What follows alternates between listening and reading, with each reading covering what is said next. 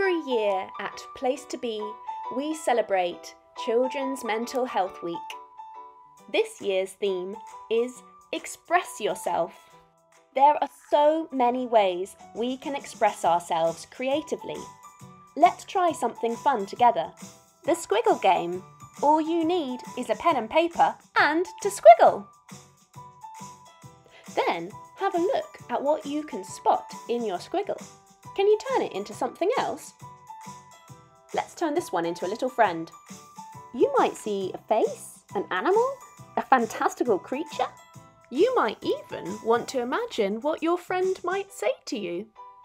My panda's excited about expressing themselves creatively at Children's Mental Health Week, and I hope you are too.